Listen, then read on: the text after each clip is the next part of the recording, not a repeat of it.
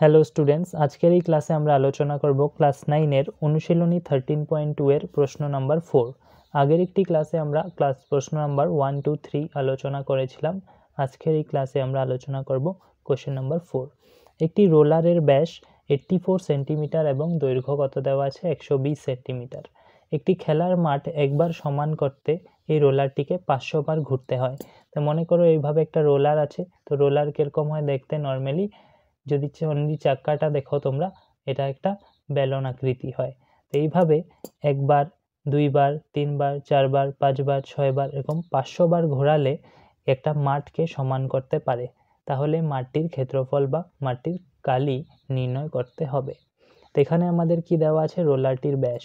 তো রোলারটির ব্যাস দেওয়া আছে, তো ব্যাসার্ধ কত হয়ে যাবে, ব্যাসার্ধ, রোলারটির ব্যাসার্ধকে আমরা কি লিখি, স্মল আর। আর সমান সমান কত হয়ে যাবে, ব্যাসকে 2 দিয়ে ভাগ করতে হবে। 84কে 2 দিয়ে ভাগ করলে 42 সেন্টিমিটার হয়ে যাবে আমাদের ব্যাসার্ধ। কারণ এখানে কি দেওয়া আছে, ব্যাস দেওয়া আছে, ব্যাস 84। তো 84কে 2 দিয়ে ভাগ করলে ব্যাসার্ধ বেরিয়ে আসবে।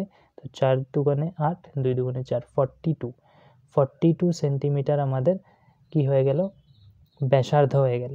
আর উচ্চতা বা দৈর্ঘ্য কত দেওয়া আছে, দৈর্ঘ্য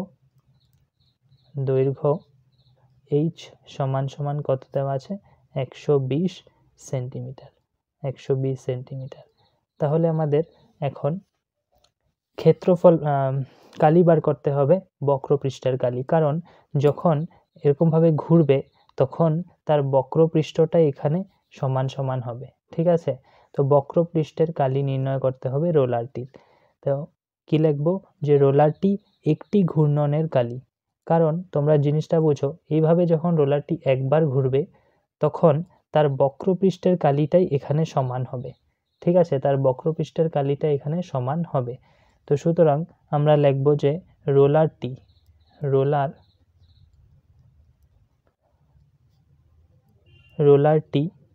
একটি ঘূর্ণনের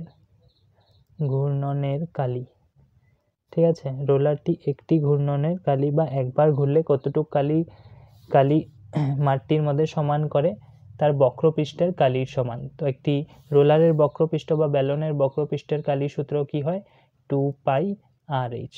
তো এখানে তোমরা মান বসাও, 2π এর মান 22/7, আর কত দেওয়া আছে, আর হয়ে গেল 42, h হয়ে গেল 120, 2π এর মান 22/7, আর এর মান এখান থেকে 42, আর h এর মান কত হয়ে গেল 120। এখানে তোমরা দেখতে পাচ্ছ কাটাকাটি করা যায়, 6 7 42। তাহলে 2 × 22 × 6 × 120 কি করবে, 2 × 22 44, 44 × 6 12 72, আর একটা 0, 6 12 72, একটা 0। তো 44 × 7 42 × 720 যদি তোমরা মাল্টিপ্লাই করো, 42 × 720 তোমরা পাবে 31680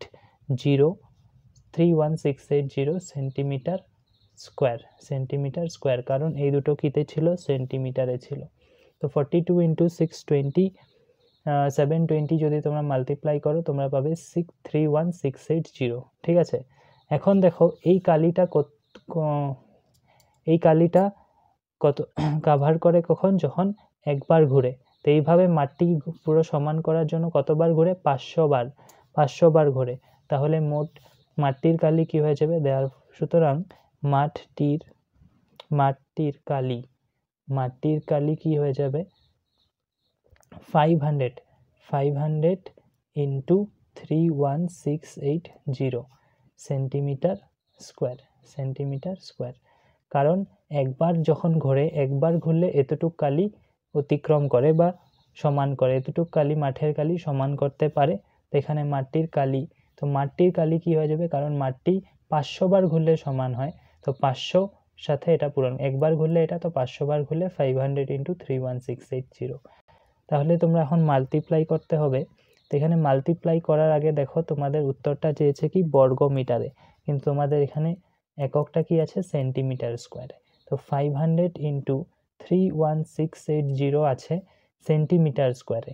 এটা যদি তোমরা মিটার স্কোয়ারে লিখতে চাও তাহলে তোমাদের ভাগ করতে হবে 100 × 100 দিয়ে। এটা মনে রাখবে, সেন্টিমিটার স্কোয়ার থেকে মিটার স্কোয়ারে যদি আমরা নিয়ে যাই তাহলে এই সংখ্যাটাকে সেন্টিমিটার স্কোয়ারে থাকা মানটাকে আমাদের ভাগ করতে হয় 100 ইন্টু 100 অর্থাৎ 10,000 দিয়ে। এখানে দেখো দুইটা জিরো কাটা, এখানে একটা জিরো কাটা, ঠিক আছে। এখানে দেখো 5 দিয়ে কাটো, এটাকে 2, এটাকে 2 দিয়ে কাটো, 15 দুগুণে 30, 8 দুগুণে 16, 4 দুগুণে 8, 1584 মিটার স্কোয়ার, 1584 মিটার স্কোয়ার, ঠিক আছে। তাহলে মাটির কালি কত বেরিয়ে আসলো? 1584 মিটার স্কোয়ার। তাহলে আমি আশা করব যে তোমরা বুঝতে পেরেছো। যদি কারো কোনো ডাউট থাকে কমেন্ট সেকশনে জানাবে, আমি ট্রাই করব তোমাদের ডাউট সলভ করে দেওয়ার জন্য। নেক্সট আছে আমাদের কাছে কোশ্চেন নাম্বার 5। এখানে বলা হয়েছে যে একটি বেলন আকৃতি স্তম্ভের ব্যাস 50 সেন্টিমিটার এবং ইহার উচ্চতা 3.5 মিটার। যদি প্রতি বর্গমিটার রং করতে 12.5 টাকা খরচ 50 টাকা অর্থাৎ 12.5 টাকা খরচা হয়, তবে স্তম্ভটি রং করতে মোট কত টাকা খরচ হবে? তো একটি এইভাবে স্তম্ভ আছে আমাদের কাছে, যেটা কি বেলন আকৃতি। এখানে দেখো, যখন এইভাবে একটা স্তম্ভ থাকে তখন তার এই যে উপরের এই জায়গাটা থাকে, যে এটা কি হয়, সিলিং এর সাথে এইভাবে লাগানো থাকে উপরে, আর এই নিচের সাইডটা কি থাকে, মাটির সাথে লাগানো থাকে। তো শুধু রং কোনখানে করা হয়? এখান থেকে স্টার্ট করে এই জায়গাটার মধ্যে, অর্থাৎ তার বক্রপৃষ্ঠের মধ্যে রং করা হয়, এখানে আর এখানে রং করা হয় না, ঠিক আছে। তাহলে এখানে আমরা কি কোন কালিটা বার করব? শুধু বক্রপৃষ্ঠের কালি বার করব, কারণ রংটা এই জায়গাটাতে করা হয়ে থাকে, ঠিক আছে, অর্থাৎ বক্রপৃষ্ঠের মধ্যে করা হয়ে থাকে। তো এখানে কি দেওয়া আছে তোমাদের? ব্যাস দেওয়া আছে। তো ব্যাসার্ধ কত হয়ে যাবে? ব্যাসার্ধ আর সমান সমান ব্যাসকে কি করতে হয়? 2 দিয়ে ভাগ। তো ব্যাসকে 2 দিয়ে ভাগ করলে কত হয়ে যাবে? 25 সেন্টিমিটার। তো এখানে কত দেওয়া ছিল? 50 সেন্টিমিটার। তো 50কে 2 দিয়ে ভাগ করলে 25 সেন্টিমিটার। কিন্তু এখানে তোমরা দেখো এটা কি আছে? মিটারে আছে, তাহলে আমাদের এটাও মিটারে নিতে হবে। তো সেন্টিমিটার থেকে মিটারে নিতে হলে আমাদের কি করতে লাগে? 100 দিয়ে ভাগ করতে লাগে। 100 দিয়ে ভাগ করতে হলে তাহলে মিটার থেকে কিতে চলে যাবে, সেন্টিমিটার থেকে কিতে চলে যাবে মিটারে। এখানে দেখো 25/100 কি করবে? কাটাকাটি না করে 25 লিখে দুইটা ঘর পর দশমিক দেবে, 25 লিখে নেবে। আর এখানে দুইটা জিরো আছে, এখানে তোমরা ডান দিক থেকে 2 ঘর পর দশমিক 1 2, এখানে একটা দশমিক দিয়ে 0 মিটার, অর্থাৎ 0.25 মিটার হয়ে যাবে।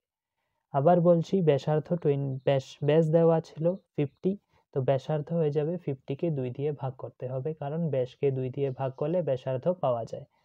25 সেন্টিমিটার 50কে 2 দিয়ে ভাগ করলে, তো 25 সেন্টিমিটার যদি ব্যাসার্ধ হয়, এখানে উচ্চতাটা মিটারে আছে, এখানে আমরা এটাকে সেন্টিমিটার থেকে মিটারে নিয়ে যাব। 25কে 100 দিয়ে ভাগ করতে হবে সেন্টিমিটারকে মিটারে নিতে হলে। তো 100 দিয়ে ভাগ করলাম, 25 লিখে দুইটা জিরো আছে, তো 2 ঘর পর দশমিক বসিয়ে দিলে আমাদের সিম্পল ভাবে হয়ে যায়, না তো ভাগ করতে অল্প কষ্ট হবে। তো এখানে কি দেওয়া আছে নেক্সট? ইহার উচ্চতা। তো উচ্চতা কত দেওয়া আছে? উচ্চতা h সমান সমান 3.5 মিটার, 3.5 মিটার। সুতরাং স্তম্ভটির, তো শয়তময় ভয়ে, স্তম্ভটির বক্রপৃষ্ঠের কালি,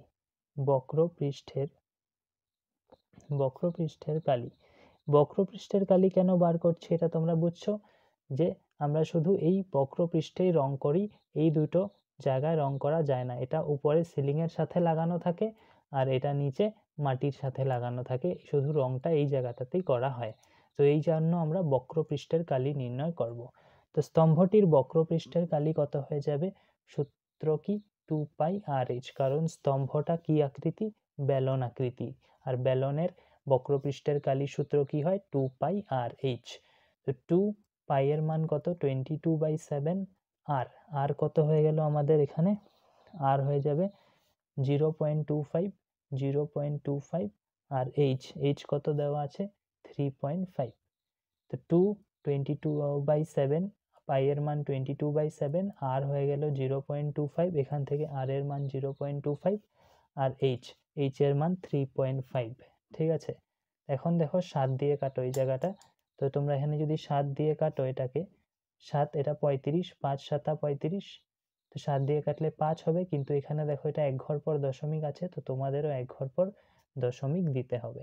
এখানে এটা 35 না 3.5, তো আমরা 35 ভেবে 5 দিয়ে কাটলাম, কিন্তু এক ঘর পর দশমিক আছে ডান দিক থেকে, তোমরাও ডান দিক থেকে এক ঘর পর দশমিক দিবে। তো তোমাদের থাকবে এখানে 2 × 22 কত হয়ে যাবে 44, 44 × 0.25 ইন্টু 0.5, ঠিক আছে 44 × 5। এখানে 44 × 5 তোমরা করো, 44 × 5 করলে কত পাবে 4 × 5 = 20, 4 × 5 = 20, 2 = 22, ঠিক আছে। কিন্তু এটা কি ছিল 44 × 0.5, এরকম ছিল 44 × 0.5, 44 × 5 করলে কত পাই 220, কিন্তু এখানে এক ঘর পর দশমিক আছে, তোমরাও এক ঘর পর দশমিক দেবে, তো 22.0 কে তোমরা 22ও বলতে পারো। এই দুইটা সংখ্যা যদি আমরা যোগ করি, এই দুইটা সংখ্যা যদি আমরা যোগ করি পূরণ করি, তাহলে আমরা কত পাই 22, 44 × 0.5 হয়ে গেল 22.0 অর্থাৎ 22। তো এই দুটো সংখ্যা পূরণ করলে আমরা পাই 22, আর এখানে আছে 0.25, ঠিক আছে। আবার 25কে 2 দিয়ে 22 দিয়ে পূরণ করো। এটাকে 0.25 না ভেবে তোমরা শুধু 25 ভাবো ফার্স্টে, তারপর অ্যান্সার বেরিয়ে গেলে আমরা 2 ঘর পর দশমিক দিয়ে দেব। তো এখানে কত হয়ে যাবে 5 × 2 = 10, 4 × 2 = 8, 2 × 4 = 5, আবার 25 × 2 = 50, 0 5 5 0 5 5, ঠিক আছে। তো এই দুইটা সংখ্যা পূরণ করলে আমরা কত পাই 550, কিন্তু এখানে দেখো 2 ঘর পর দশমিক আছে, তো তোমাদেরও 2 ঘর পর দশমিক এখানে দিতে হবে, তোমাদেরও 2 ঘর পর দশমিক দিতে হবে। এখানে 5.50 মিটার স্কোয়ার তোমাদের উত্তর হয়ে যাবে। তো দশমিকের পরে শূন্যগুলো না লিখলেও হয়, তাহলে তোমরা এখানে 5.5 এতটুকু লিখতে পারো, জিরোটা না লিখলেও চলবে।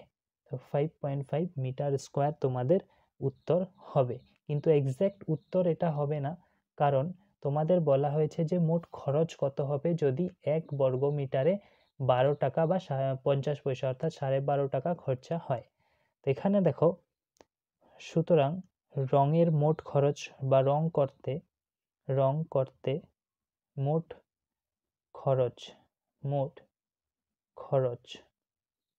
কত হবে 1 মিটার স্কোয়ারে কত খরচা হয় 12.5 টাকা, তো 5.5 মিটার স্কোয়ারে কত খরচা হবে 5.5 × 12 টাকা 50 পয়সা, 5.5 × 12 টাকা 50 পয়সা, তাহলে কত হয়ে যাবে, এটা যদি তোমরা পূরণ করো, তোমরা পূরণ করলে এটা পাবে 68.75, 68.75, 1250 এর সাথে তোমরা যদি 55 মাল্টিপ্লাই করো, তোমরা পাবে 6875, এখানে একটা 0, 6875, ঠিক আছে। তো 125 এর সাথে তোমরা 55 মাল্টিপ্লাই করে দেখতে পারো, তোমরা পাবে এই 68750। এখানে দেখো 625, আবার 5 দিয়ে মাল্টিপ্লাই করলে 625, ঠিক আছে। তো 5786, ঠিক আছে।